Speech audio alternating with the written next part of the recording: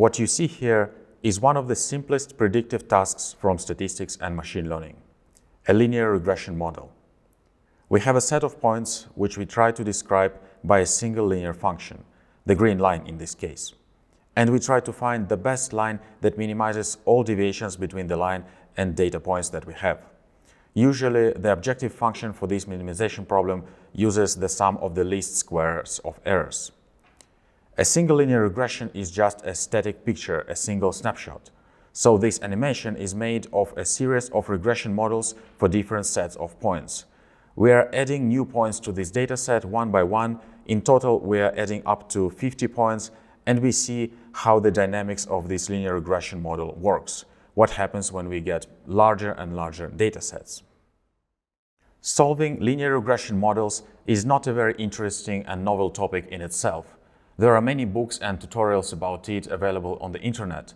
However, linear regression is a perfect example to illustrate another concept of data valuation. My name is Andrey. I'm a researcher studying power systems, but today I want to discuss data valuation and data marketplaces. I want to demonstrate how these concepts work and why this new emerging field of research is impacting all other fields. So let's start with the question of what is data valuation. The point is that usually when we perform some data-driven method or machine learning approach, we assume that we have a lot of data and we can use all of this data to train our model and to solve our predictive task. But unfortunately, in reality, we don't often have all data that we need, and we need to buy this data. So we need to gather different data sets and then understand how much can we pay for them. And in order to do this, we need to perform data valuation. So we need to understand the value of each data set. And this is actually quite an unusual question, and I would say that this is outside the box question, because we are not only asking how can we use this data and how can we create data-driven models, but we are asking another question of how can we get more data? How can we incentivize different players and agents to provide this high-quality data? And what is actually the value of data for our specific task? How can we calculate the payments for these data sets? And now in 2024, this is becoming a very hot topic. There are dozens of new manuscripts uploaded on arXiv every week. There are some new grant applications to explore this topic. And I even saw some startups where people develop small IT companies and they try to help big companies interpret their data sets and understand how they can trade their data. Many papers have already proposed different designs for data marketplaces and mechanisms for data valuation. But actually, most of these papers have the same idea that we have data buyers and data sellers, and we need to somehow estimate the value of data to calculate the payments for data sellers. To illustrate the main idea of data marketplaces, I want to show you one picture. This is a figure from quite an impactful paper by MIT researchers published in 2019. The paper by Agarwal, Dalek, and Sarkar. The paper titled "A Marketplace for Data, an Algorithmic Solution." And in this paper, the authors discuss how can we develop data marketplaces, what should be the pricing mechanism, and the dynamics of such market is visualized like this. So even though there are many components proposed in the paper, the main thing is that you can see on the left here we have buyers. Buyers have certain prediction tasks and they need to buy data to improve this task. And on the right, we see sellers, and data sellers, they have data sets that they would like to sell at a marketplace.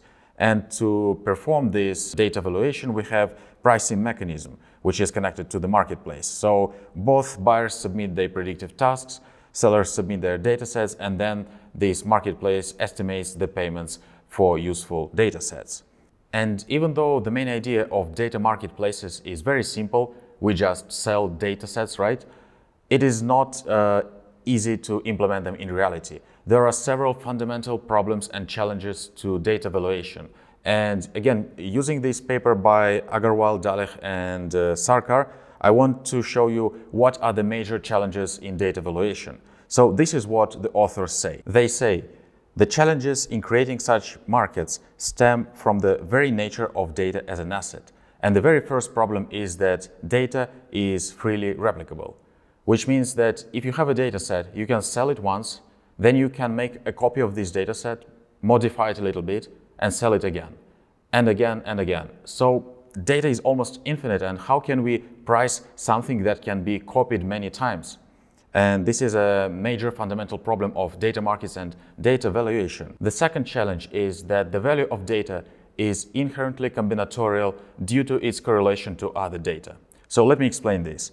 The value of a certain data set depends on how many other data sets we have and how data behaves in combination with other data sets. And we cannot just understand what is the value of certain data set before we analyze it in combination with other data sets. And it is very unique attribute of data markets because we don't see this in other markets, in other economic problems. The last challenge that the authors of this paper mention is that the value of data cannot be estimated a priori before applying it to a certain predictive or machine learning task. And again, this is very unique to data markets because in all other existing traditional markets, we usually know the value of products, of assets that we are going to sell or buy. Let's say we're buying some food or we're buying electricity. We know that 1 megawatt of hour has certain cost, certain price, and certain value, and that we need this megawatt hour of electricity to run some equipment and we will get some profits and so on and so forth.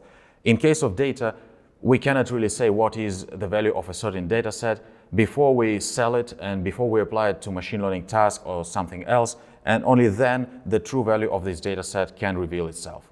So all of these features, all of these challenges of data valuation are very important, and that's why nowadays economists, mathematicians, and data scientists are working on this problem, how to perform data valuation effectively and how to develop these data marketplaces.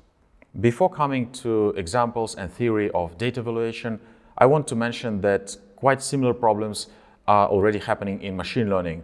The problem is that some authors call them not data valuation, but they call this topic interpretable machine learning. And there exist many books and papers where scientists explore how to make machine learning interpretable. And actually they are studying similar concepts here because they want to see how valuable, how effective are certain parts of machine learning models, or how valuable certain data sets are for training machine learning models. So I just want to let you know that there are different terminologies used. Some scientists call this problem data valuation, other scientists call it interpretable machine learning, but actually these topics are closely related. And there have been already many useful papers published in this field, and I will share some useful links in the description.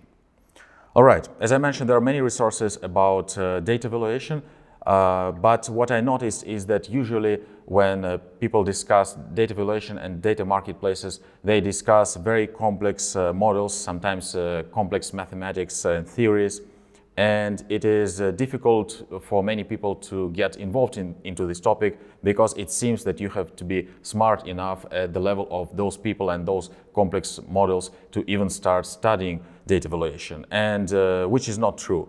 Instead, in this video, I want to make a gentle and very simple introduction to data valuation, and I want to show you why this is a very useful and fascinating topic. I want to use very simple illustrative examples that I coded myself. Actually, I believe those examples are too simple to be even published in a journal paper. And based on this example, I will show you how data valuation actually works. And I hope that this will be useful in your research and your projects. All right, let's get started.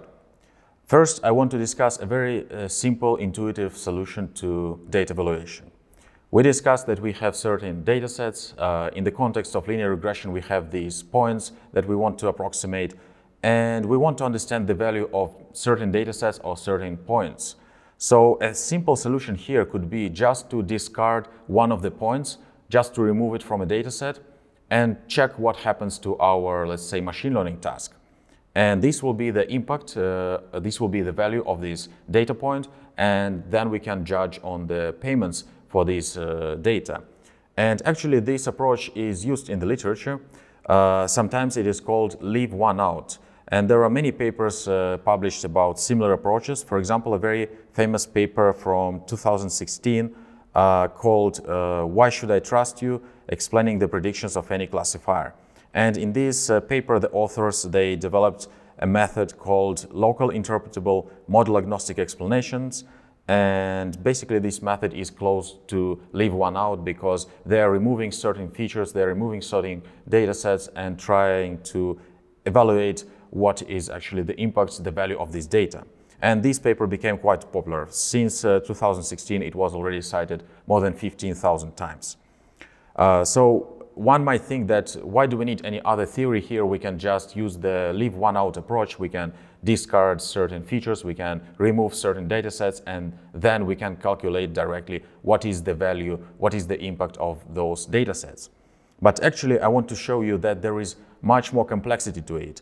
And I want to show you that leave one out approach may not work for data evaluation, and it may be not enough for developing data marketplaces. So what I did for this video, I created another animation of linear regression, but this time I created a linear regression model that doesn't see the first data point of the data set that we have. So basically for that linear regression model, the first data point is discarded, it's removed, and let's see if we can estimate the value of the missing data point, if we can estimate how valuable it is for our task.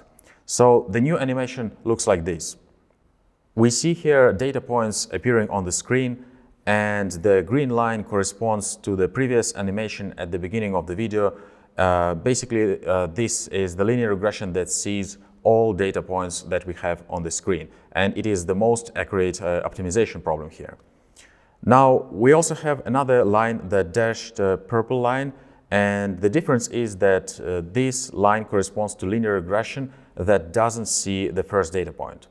And you can see actually this data point in the middle of the screen, this orange circle. All other data points have this purple crossed mark, which means that they are included in the second linear regression model as well. So the difference between these two linear regressions is just one data point. Well, can we estimate the value of this data point? This depends on how many data points we already have in this data set. Let's say that with data sets more than 15 or 20 data points, if we compare these two lines, the green line and the purple dashed line, basically they are the same, so we cannot see much difference between them, and therefore we can say that there is no impact of the missing data point, and therefore the value of the missing data point is marginally small, it's close to zero. All right, in this way, by removing this single data point, we proved that its value for the linear regression is extremely small and this data point is not valuable. But if we repeat this simulation for other points, if we'll be removing one by one other points from the data set, we will also see that their value is also close to zero. It seems that each single point in this linear regression problem is not valuable for the solution. So the question is, which points are valuable then, and how can we pay to these data sets provided if none of the points is valuable? Well, actually, each point is quite valuable if we consider small combinations of data points. In the beginning of this animation, when we have just a few points on the screen, we can notice that there is a huge difference between the new purple line and the original green line, which means that the missing data point has a lot of impact on the outcome of the linear regression model. And it can be a positive impact, it can be a negative impact, and we can measure it to estimate payments for this data point. Now, let me highlight a very important principle in data valuation. Some data may be very valuable when we do not have many other data sets. But at the same time, any data set is negligible. Its impact is extremely small if we have a lot of other data sets. And we will see this principle working in all other simulations today and in all other papers in this topic. Let's discuss what we just saw in this animation. We tested the leave one out approach, where we were removing some data points and we wanted to measure the impact of these data points on the model performance. We can say that we were measuring contributions of these data points to the prediction. So let's keep this in mind. We have data providers, data sellers, and we can use their data to improve our prediction task, our machine learning model, and so on. And we want to estimate the value of these data sets. And we just discussed that if we analyze the value of data points, data sets, in combination with many other data sets, the value is marginal, it's close to zero. If we have very few data sets, the value of new data sets can be quite significant. So to properly analyze the value of certain data, we need to analyze it in combination, in all possible combinations with existing data sets. And actually it is a very complex combinatorial problem because the number of possible combinations is 2 to the power of n, where n is the number of data sets that we have.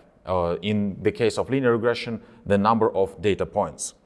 And it's quite tricky how to solve this problem. How can we analyze possible contributions, possible combinations of data sets? And it's not clear at all how to solve it. Now, let me tell you about the most fascinating part of data valuation, the most interesting part that I find in this topic. The point is that it turns out that similar problems have already been studied for over 70 years, but not in machine learning, not in statistics, but in game theory, specifically in cooperative game theory. In game theory, you have certain players joining coalitions to get mutual benefits. And it turns out that when we have n players and they join coalitions, we have to analyze 2 to the power of n possible coalitions, the same combinatorial problem.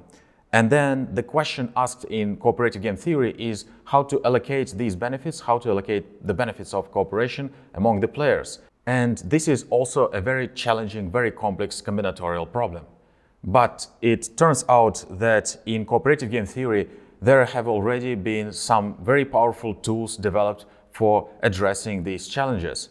There are many solution concepts developed in cooperative game theory, but one of the most popular ones is the Shapley value. The Shapley value is a concept for solving coalitional games originally proposed by Lloyd Shapley, who was a famous American mathematician and economist. He even received a Nobel Prize in economic sciences for his works.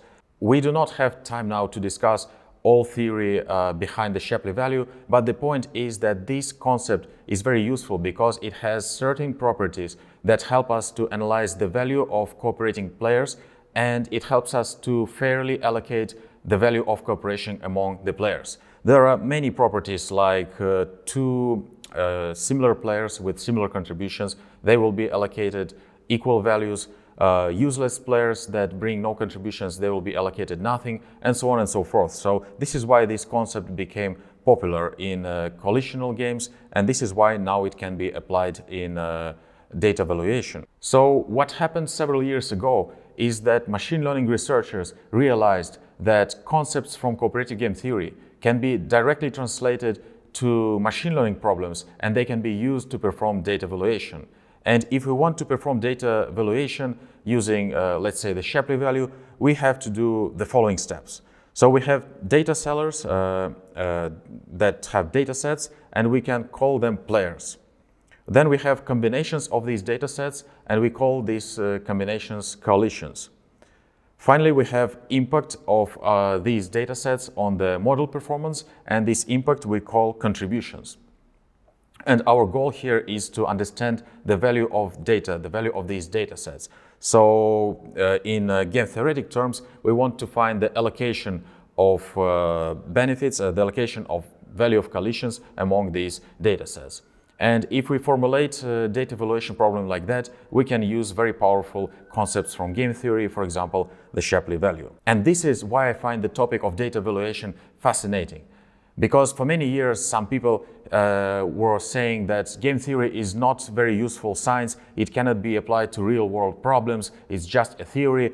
But now we see that game theory can be used to solve machine learning problems, and it can be used for data valuation and for developing data marketplaces. And I think this is fascinating how two quite different fields of science, machine learning, mathematics and game theory, now they are working together to solve these new modern problems.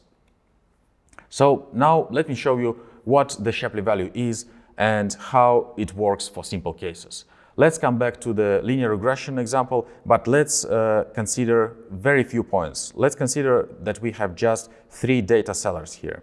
And also one thing, I assume in this simulation that each data seller provides at least 2 points, not just 1 point. to make it easier for you to analyze this picture, I connected data points provided by the same data seller. So you can see 2 points provided by player 1, 2 points provided by seller 2, and 2 points by seller 3. All right, so we solved this linear regression model for the 6 data points provided. We found this optimal line. Now we want to estimate the value of these data points, and we want to estimate some payments for data sellers. How can we do that?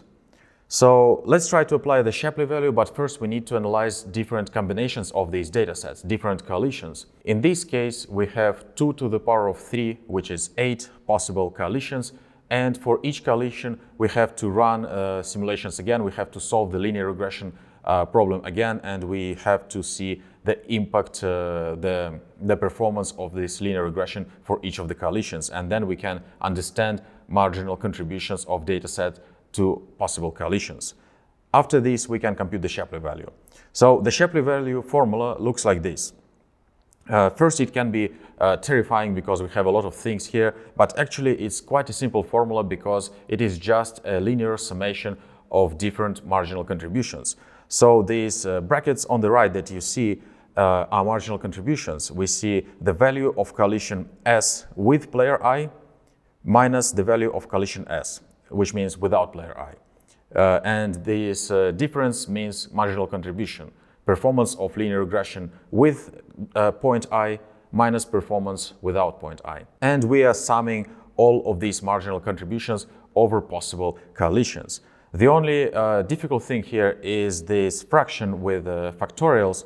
But if you don't really want to understand the theory of the Shapley value, you don't have to understand this fraction, and you can treat it just as a weight. So basically, the whole formula is a weighted summation of all possible marginal contributions. And you do this summation for each player, and you can then understand the value that this player is bringing to the overall performance of the model. So let's see what happens for the linear regression example with just 3 data sellers. In this figure, I computed marginal contributions of players to 8 possible coalitions, and then I computed the Shapley value and visualized the results using the red and blue colors. So let's discuss what is happening here. We see that player 1 and player 2 are in blue color, and they are providing some negative contributions to the linear regression. But keep in mind that in linear regression, we want to minimize the sum of deviations between the line and the points. So actually, our problem is formulated in a way that decreasing the objective value of linear regression is good for us, which means that if players are bringing negative contributions to this task, this is good. And that's why I am using blue color to highlight such players. And then we have player number 3, who is making some positive contributions, but actually in this linear regression setting, positive contributions are bad for our overall approximation. And the Shapley value sees these contributions, and therefore we can highlight this player in red. So very simple cooperative game among these 3 data sellers. We solved it using the Shapley value, and we can exactly quantify how useful certain data sets are. And in this case, probably we should pay more to data seller 1 and data seller 2, but not to data seller 3. Well, the next question is, does this solution make sense? And actually, in this simple case, we might be able to explain why data seller 3 is less valuable. Well, if we consider the lines that are built between the points, we can see that data sets 1 and 2, they are quite close to the correct linear regression. They are quite close to the dashed green line that we have. And linear regression based on data set 3 leads to somewhat displaced line with quite a lot of least square errors. And therefore, we might say that, yeah, indeed, data in dataset 3 is less useful. It is bringing more errors to this linear regression. So in this simple case, we might be able to explain why the results are like this.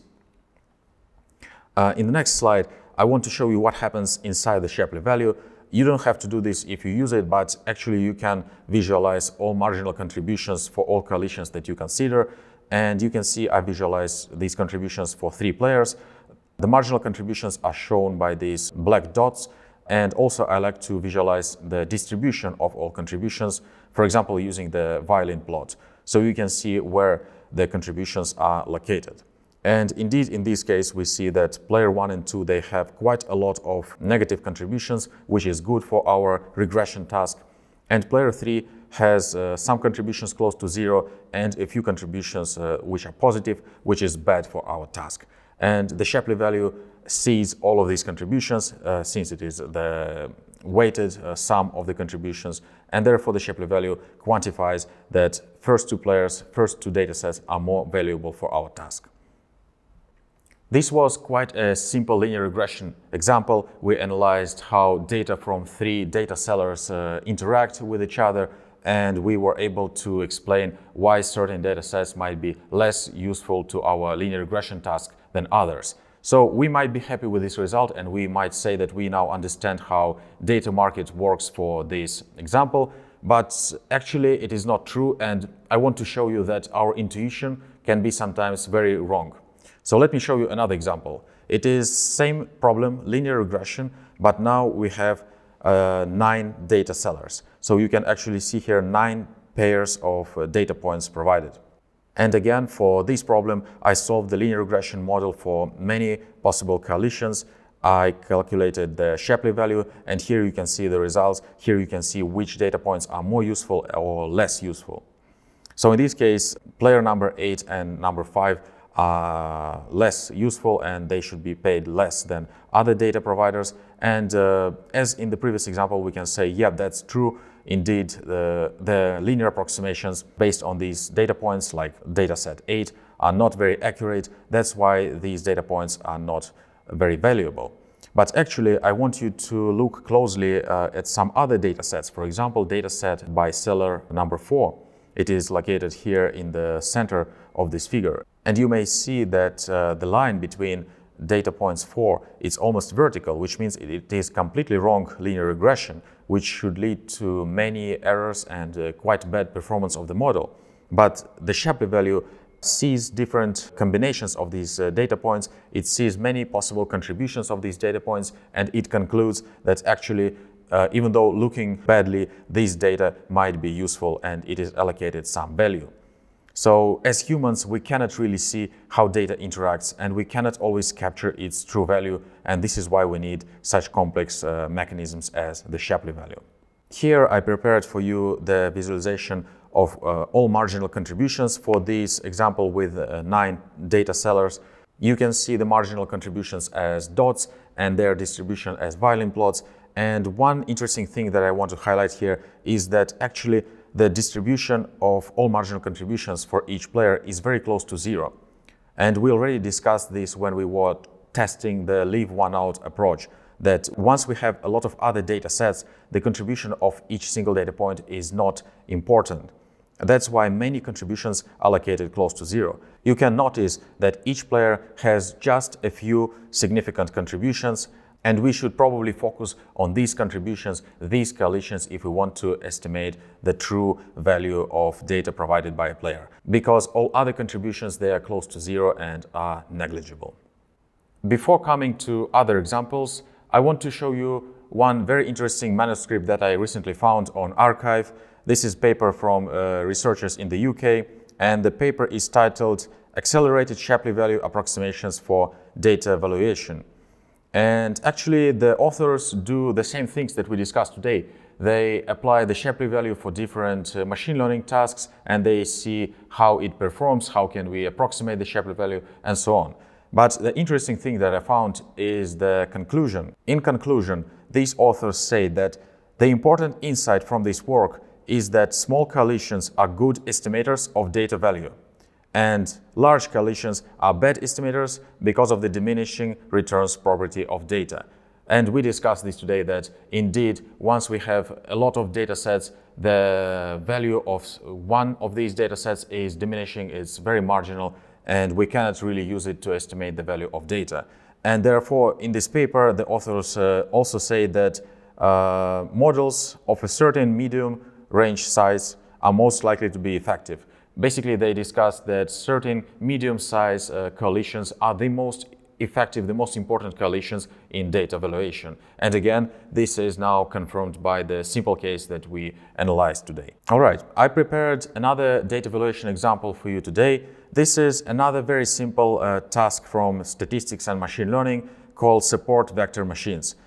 You can see animation here. I am adding more points in the loop to these data sets and performing optimization again to solve this support vector machine problem. So basically we have two data sets, the green one and the orange one, and we want to find a hyperplane that will be dividing these data sets such that the margin between the data sets is maximized.